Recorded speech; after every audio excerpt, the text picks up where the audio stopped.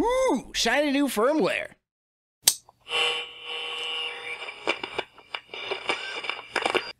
So yeah, this is a rather fast process.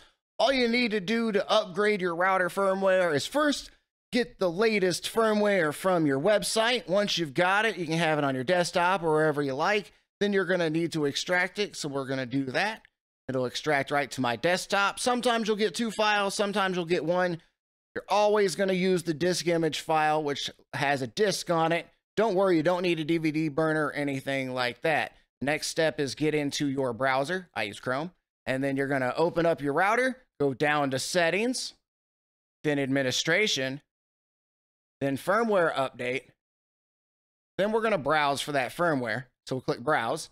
And since we have it on the desktop, we have it there. And it's the first one, the disk image file. We're going to click it, open, and then we're going to click Upload. In this case, I already have this current firmware on my router, so it's going to say, hey, do you really want to update? You've already got it.